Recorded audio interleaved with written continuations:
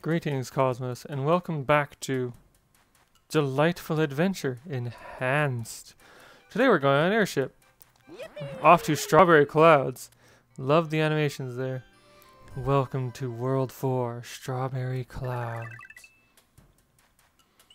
Floating Skysite.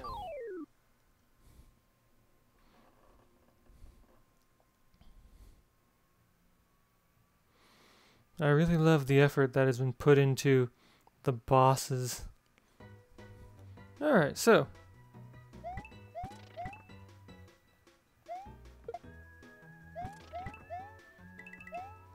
Look at that background. It is gorgeous. Nearly got hit due to poor jumping skills.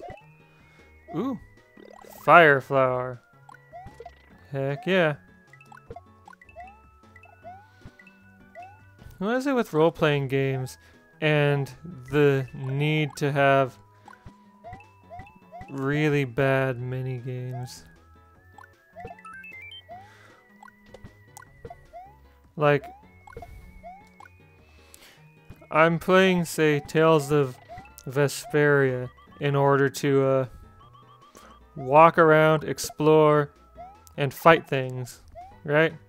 And instead of that, here's a mini game that's a snowboarding game. Now, I've never played any actual snowboarding games like Snowboarding Kids for the Nintendo 64 or 1080-degree snowboarding. Never played them, so I don't know if it's a good mini game or a good snowboarding game, but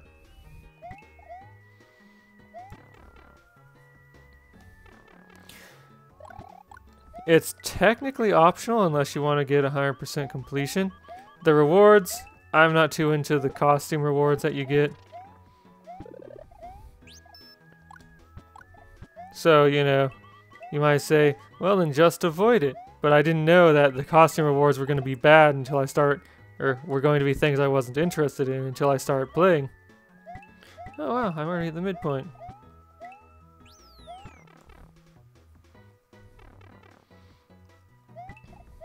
Until I started playing and had a really hard time getting the first reward. And in some RPGs, there are mini games that are from an entirely different genre that I didn't want to participate in that are mandatory. Oh, do I need to jump on something?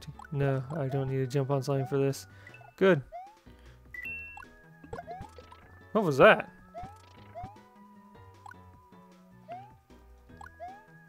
Anyway, what was I saying? Oh yeah.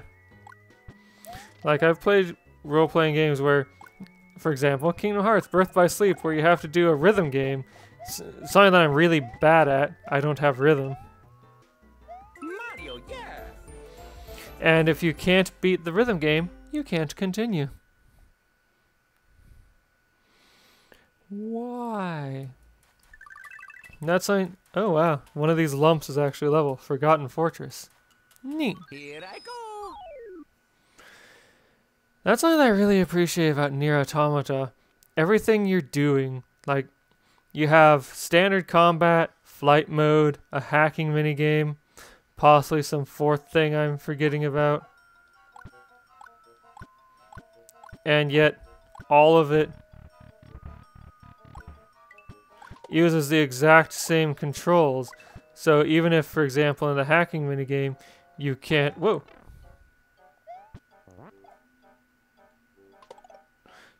In the hacking minigame, for example, you can't attack, but everything else is exactly the same controls, so you already know what you're doing.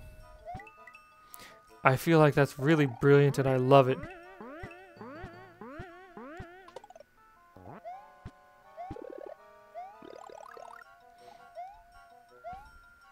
Like, everything in Nier Automata runs off the same basic control scheme.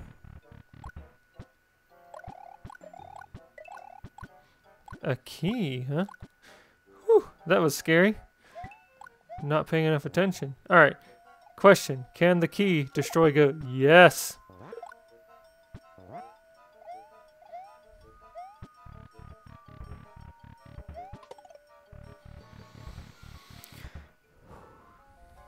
I like RPGs and I want them to do better. Nier Automata. Like, I was avoiding it at first because I don't know why. Probably for the same reason I was avoiding Dark Souls at first. Oh no, a new untested thing that I haven't played before. Is it going to be any good? But I'm really glad that I played it. I mean, sure, the fishing minigame is controls differently, but it is never mandatory to fish, and also, from my perspective, it's really easy. Alright, so, there's 2 levels to choose from. Here I go. Hectic platforming. Even though I'm going to take both choices, I still like being given the choice.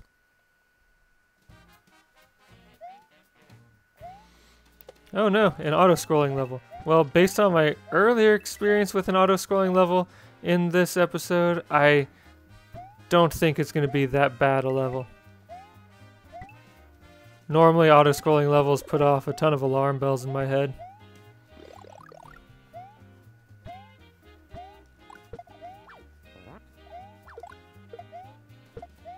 I suppose the purpose of minigames in RPGs is to give you a break from the main loop. Or from the main gameplay loop. But I feel like something like Persona has incorporated something like that much better, where you have the combat, which is, I guess it's supposed to be hard. I mean, on higher difficulties, I guess it gets pretty hard. I've never played higher difficulties on Persona, though, because I am not that good at it. Anyway, what was I saying? Oh, yeah. But then you all... Oh, wow. But then you also have... Come on, brain. The portion that's basically a visual novel? Where you just hang out with some people and have a good time together. Learn about each other. Deal with your mutual traumas together. I mean, it's not perfect, but you have 2 gameplay modes that are basically divorced from each other and yet still contribute meaningfully to each other. Well, I can't exactly say the combat contributes to the visual novel portion, but the visual novel portion is off doing its own thing, not reliant on your combat stats, aside from which personas you have equipped. And then, Bubble Heaven. This makes me think of that hippo level from Super Mario something 2. Mario Land 2? Anyway, what was I saying? Oh, yeah. But then, the visual novel stuff, as you upgrade your relationship levels with various characters, you get to make more powerful personas. Whoops.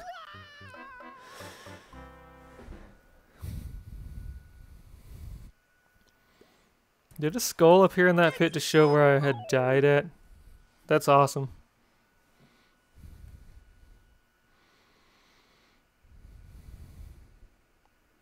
Anyway, what was I talking about? Oh, yeah.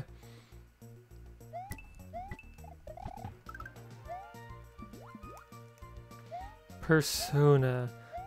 And the problem of, Oh no. I should have done a spin jump there.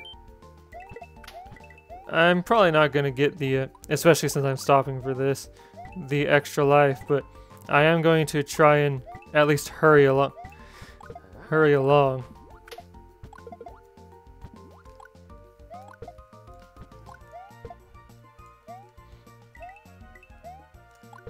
Okay, so.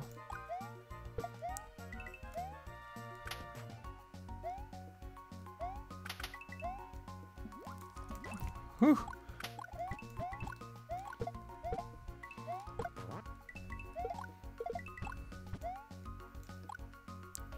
Uh-oh.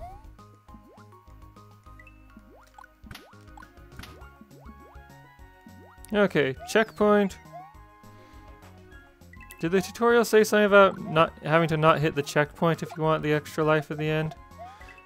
As far as I remember, it just said, beat the hidden timer. Oh no.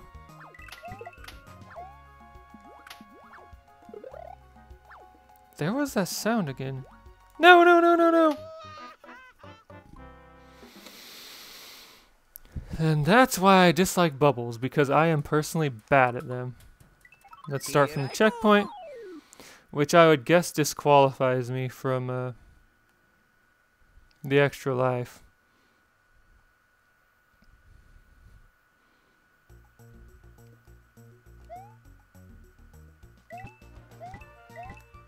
Okay, so I guess just get a move on. Mamma mia!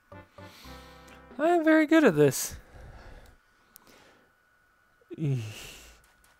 Okay, checkpoint. Mario time! So I have lost 2 lives in the pursuit of 1 extra life.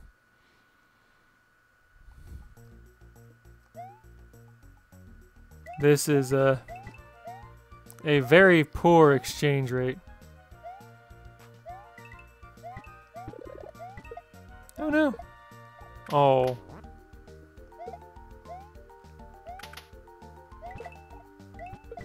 Okay, so I think I died around here somewhere. So when you die, it shows you everywhere on that screen that you've died. Neat. No, I want the checkpoint. Okay.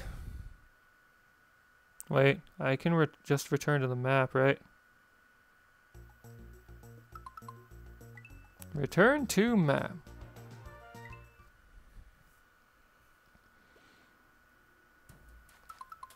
There we go. Here I go! One improvement that I think could be made to this is starting the cursor on the checkpoint, on the latest checkpoint you have achieved.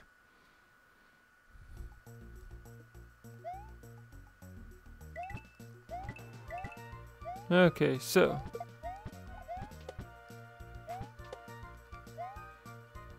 take the shell with me.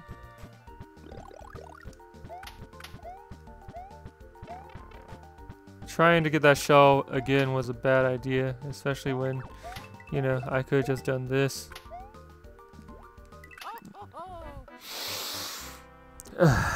Jumping from bubbles.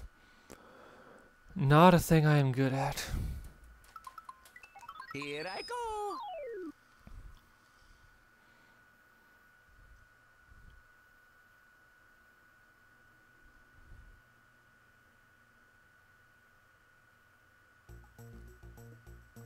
Whee.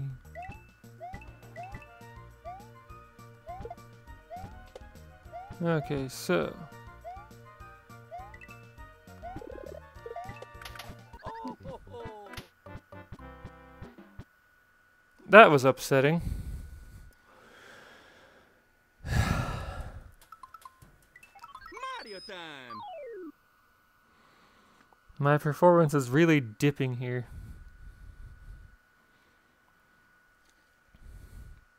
So, give up on the extra life. Don't rush.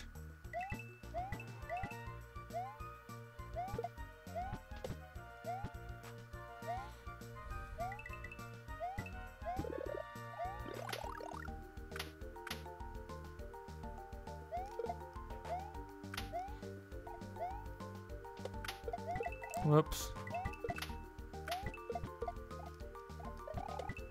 Okay, is there a power up around here? No. Okay, so